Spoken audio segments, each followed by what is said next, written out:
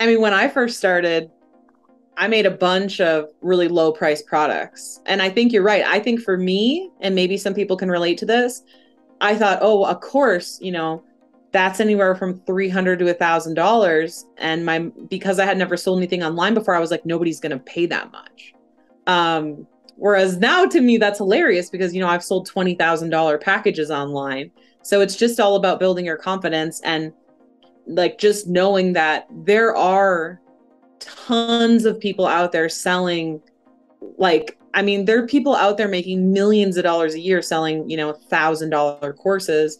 But yeah, for me, I created a bunch of like really low ticket items just because I just wasn't confident. But the truth is that you're going to actually help your customers a lot more with, say, a course, because you can take someone from point A to point Z and really help them get like a result.